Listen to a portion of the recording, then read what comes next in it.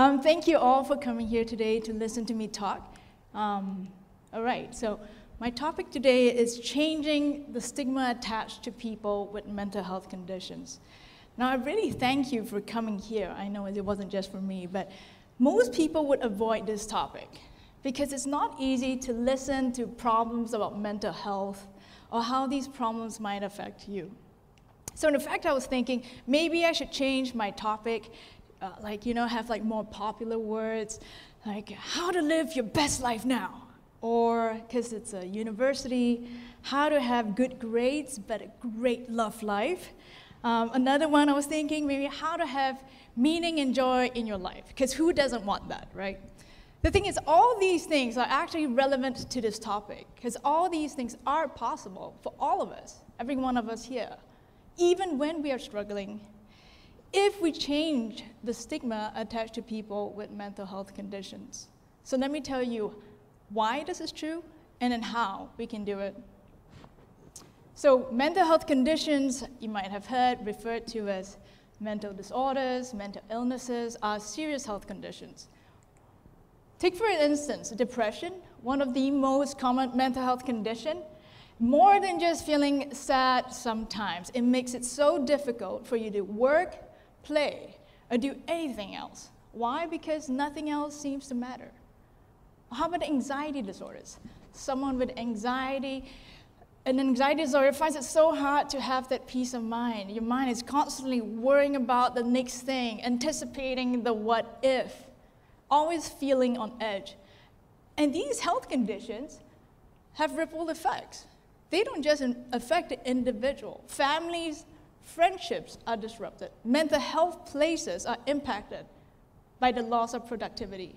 Ultimately, the whole nation is affected because mental health conditions are far more common, far more serious than most people realize. In Malaysia, 1 in 3 people, that's 30% of Malaysian adults, have poor mental health at any one point in time. But over the course of life, 80% of the population will develop a mental health condition. That's 4 in every 5 will have a mental health condition some point in that life. So the question here is not whether you'll be affected, whether you should care, it's when and how you'll be affected. So the chances are quite high that you yourself will have poor mental health some point in your life. And it's practically a guarantee that you or the people you love will experience the consequences because of the ripple effects. This adds up to a huge economic, social, health burden on society. But it's also an opportunity for us to make a difference and improve lives of people everywhere if we can change the status quo. And we have actually done something. Our treatments are better than they have ever been. New help is being developed.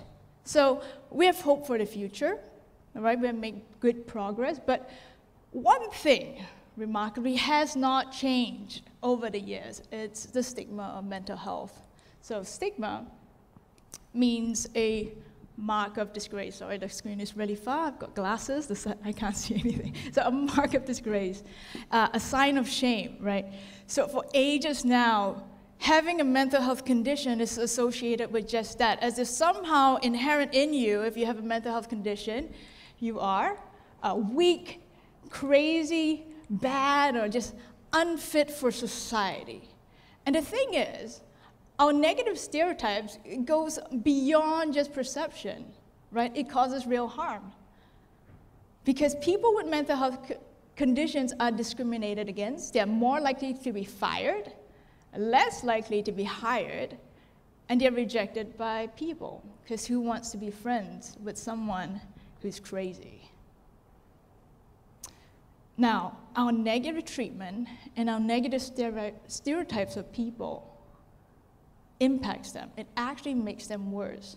They begin to see themselves more negatively, they feel more hopeless, and they take a much longer time to recover. The chances are, if you're aware of these stereotypes, research says that you probably endorse them too. I didn't realize how true it was until I became depressed. Now, when I was depressed, it's I mean, I'm a clinical psychologist, so I would never say someone was weak for feeling bad. But when I was depressed, like every negative stereotype hit me like a ton of bricks. Like suddenly it was like, surely I had to be strong enough to handle the stress, and surely I had to overcome this. And then surely I was weak for not being able to push through. Surely I was a burden to others. And then surely my life was not worth living. And it really took others believing that I was not defined by my depression, that I was not what society might have seen me as because of the depression, that the depression wasn't just a problem I had to hide in a corner and figure out by myself, but the depression was something that I needed to reach out and get help from friends, family, from professionals. I owed it to myself, and I owed it to others who cared about me. So it was then, 4 years ago, that I started Relate Malaysia. Now, Relate has three purposes. So first is to educate so that people will understand what mental health is about, to destigmatize so people won't feel ashamed to seek help, to conduct research so that we can drive changes forward in society and communities, and finally is to make help more accessible so that people everywhere in Malaysia, because we offer online counseling, can reach out and get the help that they need. And that's definitely needed because we don't have enough mental health professionals in Malaysia. So anyone at psychology, best major ever, okay? But the thing is, just having more caregivers, more mental health professionals isn't enough to build a mentally healthy society. We need everyone to play a part because our societies become great when people realize that they are the society. In every area of human excellence, you would find someone who had or has a mental health condition. Authors like Dame J.K. Rowling, who wrote Harry Potter. Politicians like Sir Winston Churchill. In business, the co-founder of Reddit, Alexis Ohanian. Athletes, the most decorated Olympian of all times, Michael Phelps, the swimmer. In music, Lady Gaga, and every child's favorite character, the actress Kristen Bell, who plays Anna in Frozen. So the list goes on. And so the fact is, we benefit when we include people with mental health conditions in our society. We're better off. If we write them off, if they write themselves off, we would not have achieved as much as we have today.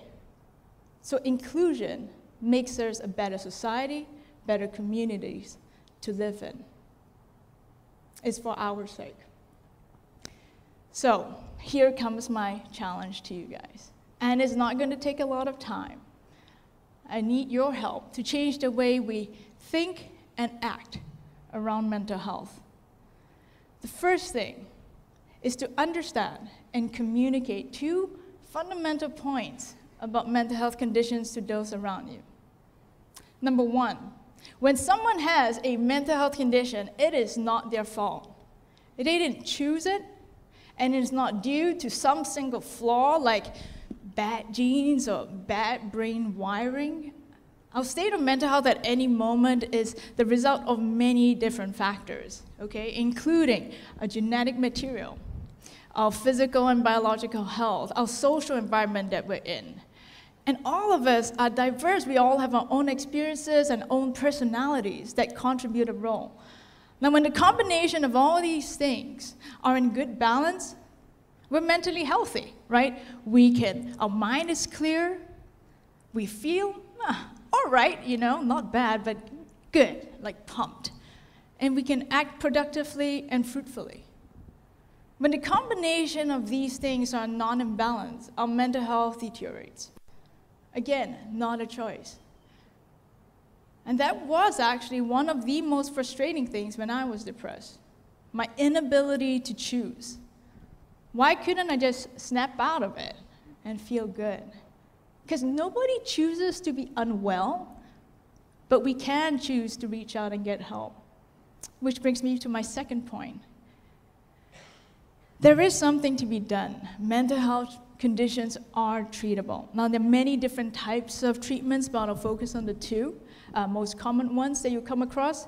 The first is psychological treatment, and so that focuses on helping you become more aware of how you feel, think, and act, and guide you to make changes in these areas so that you feel better and then you act and think in healthier ways.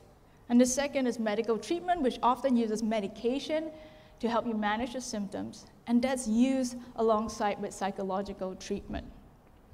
Now, there are downsides to getting help.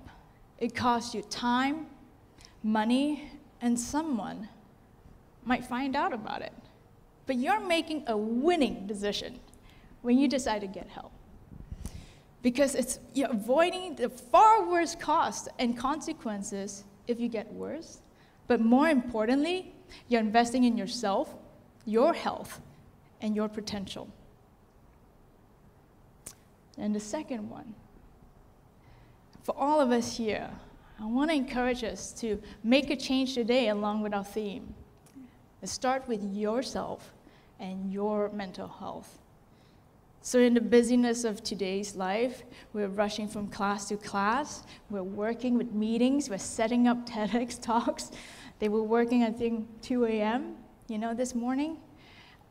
We so easily forget to check in with ourselves and to notice how we're doing. So stop. Phones down.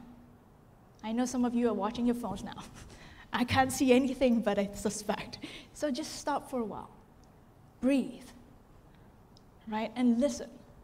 Notice how your body, your mind, your emotions feel. Like, what's going on? How's it doing? Or maybe it's not going so well. And if you notice something is not going so well, talk to a mental health professional. Just a friendly chat, nothing serious. Tell them what's going on, what doesn't feel quite right, and then you can decide whether further care will be a benefit to you. Now, I also encourage you to do this at the first sign something doesn't feel right. There's a great analogy of mental health care to cancer care. Women are encouraged to do regular self-checks for lumps to detect any early signs of breast cancer. Men are also asked to do early checks to discover any early signs of what could be testicular cancer. Why? Because it's better to get well than wait to get worse. And so the same goes for mental health conditions, right? But so maybe you have noticed a sign, but you push it away because you should be tough, because it's your problem and you should handle it alone, and you don't want to be weak. But caring about the state of your mind and your feelings is not a weakness. It is strength, it's wisdom, it's compassion for yourself. And then from there, extend it, the same wisdom and compassion to those around you. Lecturers, you might notice, students who are struggling academically, show compassion to them. Falling behind and maybe not coming to class, not doing well academically, are common signs of something's not quite right inside. And maybe for the rest of us,